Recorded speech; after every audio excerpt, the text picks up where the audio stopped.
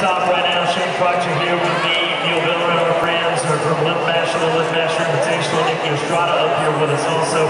Neil, this was your guys' very first signature event, the Liftmaster Invitational. Exciting for you here in SoCal. This has been a great event for us. So much energy, so much of a good time for our customers and our dealers, and we're proud to be part of the Pbr. We're glad to have you guys with us. Shane, up here, you have been dominating so far.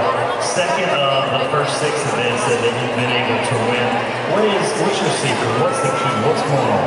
Well, first, it's a really long year last year on the billboard tough, but just staying loose and getting good pulls. That's been half the battle so far. I drew real well out here in both events in California, and we're just thankful to be here. Absolutely took advantage of it. Congratulations, you're the champ.